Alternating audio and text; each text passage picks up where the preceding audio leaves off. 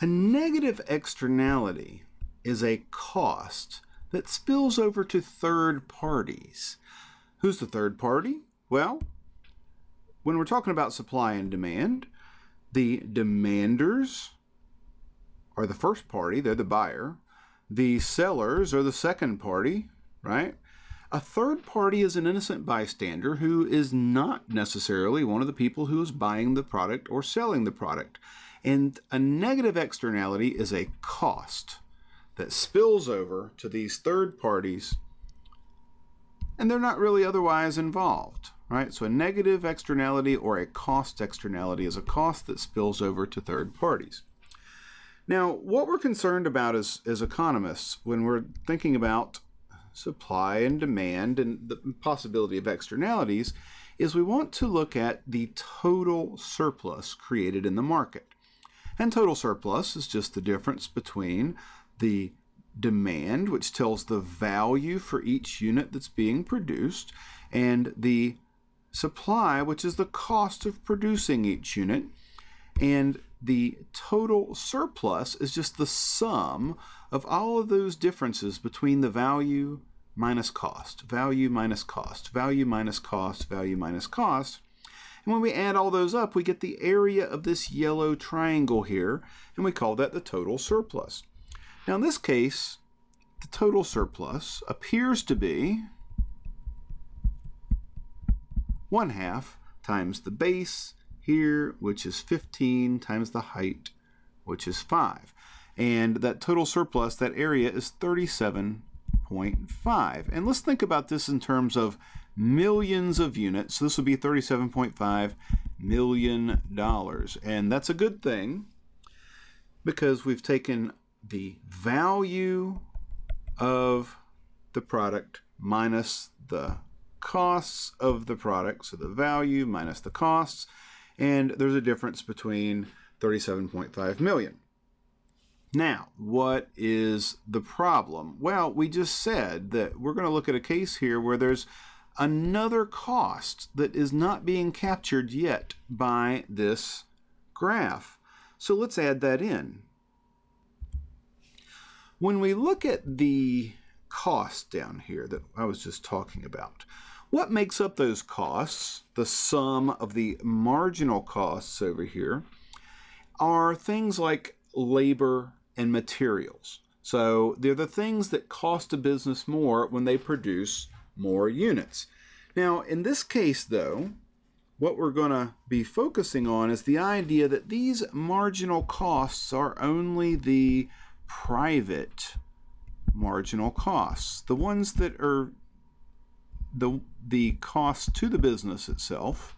And these costs that are represented by this blue line do not include the external cost. So let's talk about a particular example of an external cost, pollution. So a cost that very commonly spills over to people who aren't the buyers and they aren't the sellers, that just gets passed on to other people in society, would be a pollution cost. Could be air pollution causing lung damage or respiratory failure. Could be water pollution. So when we look at the costs here on this supply curve, the cost here of $4 would represent the labor and material costs. We call them the marginal costs or the variable costs of a business. And the cost here for the second unit is $5. The costs, these are labor and materials costs for the third unit, are $6, and so on. But this doesn't include the cost of the pollution. So let's add in a pollution cost here. Let's suppose that for every unit that this producer makes, every unit of this good that is produced, that there is an external cost of $3 per unit. Let me not use the little fuzzy pencil tool there. Let me use the pen. So cost of $3 per unit that is an external cost.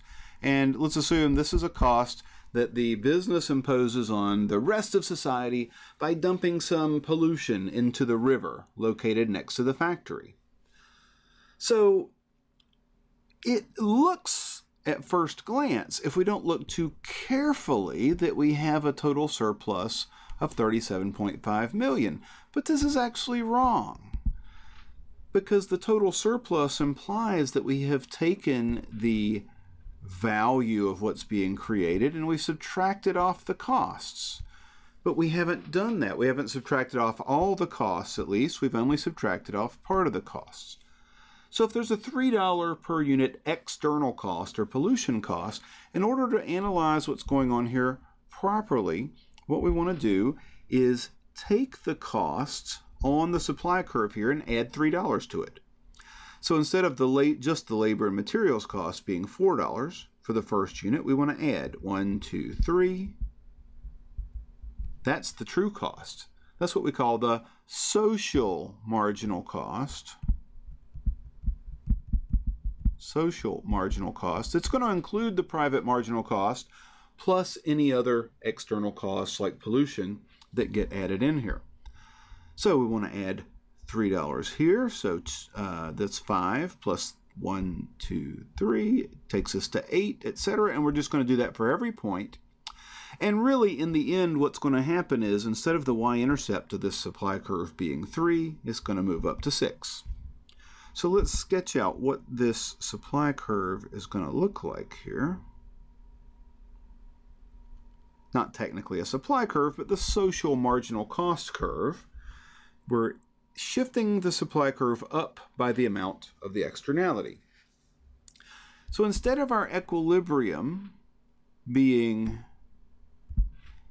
here at point A, that's what the market would do.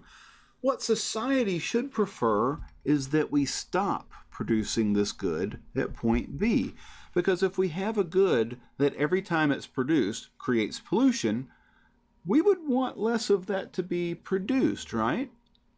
And what we want to do is produce the amount where it's the best amount, the right amount, assuming we're actually taking all of the costs into account. And that's what we're doing here at point B. We're taking those external costs into account when we're doing this analysis. So what that suggests is that instead of 5 units being the quantity of, or 5 million units of this good, we would only want to produce 4 million units of this good at point B. And in order to do that, maybe the price of the product ought to be higher to take into account all of the costs of producing this product. Okay, well, how can we analyze what's going on here using some numbers? Well, first, let's take a look at that total surplus of 37.5 million, which I said it's not really surplus, and let me demonstrate why that's not really surplus.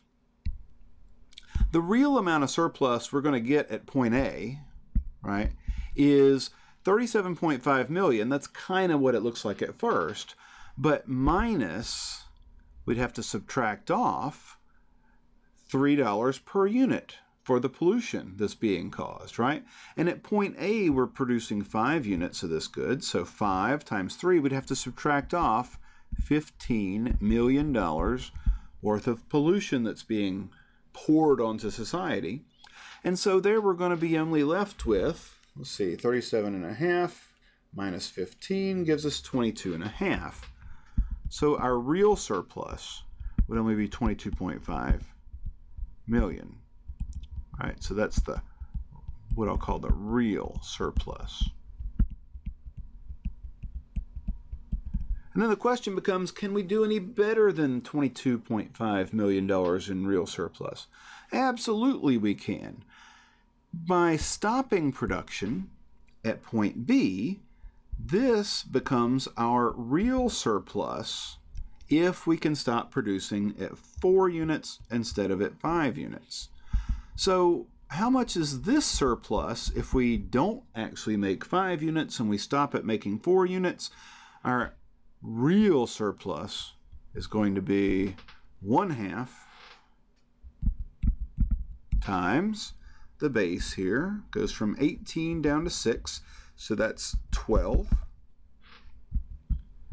times 4. And so our real surplus that's better than the old overproduction kind of market-driven answer is going to be 1/2 times 4 times 12 is 24.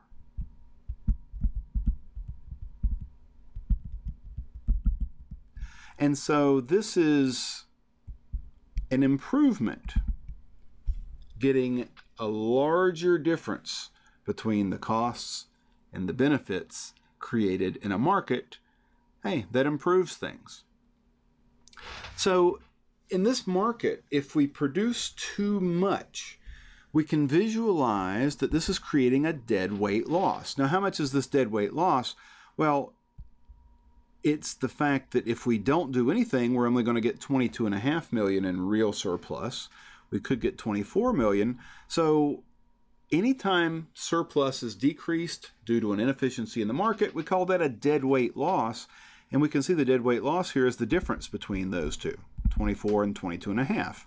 $1.5 million in this case. Now to visualize that on the graph, there are a couple of different ways we can do it, but here's probably the easiest way to do it, is to say, look, if we keep producing from 4 to 5 million here, then for each of these goods we produce in this region, the cost is actually higher than the value. And we want to add up all of those little occasions where the cost is bigger than the value. And so the deadweight loss is going to be that triangle, the area of which is going to be 1.5. Let's verify that. The height of this triangle is going to be, well, here I actually think about this as being the base. It's going to be 1, 2, 3, right? 1, 2, 3. And then the height is going to be 1, just the distance between 4 and 5. So 1/2 times 1 times 3 equals that 1.5 million that we were talking about in deadweight loss.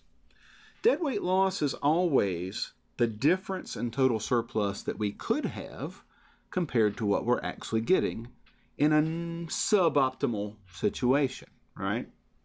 So this is how you analyze a negative externality.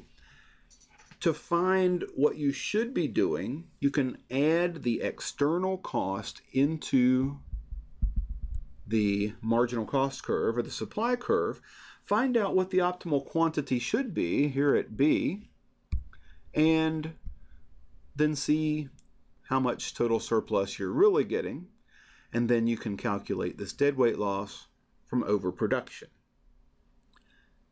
If you have any questions, please let me know in the comment section below. Otherwise, this is Berkey Academy signing off. Good luck with your studies, everybody.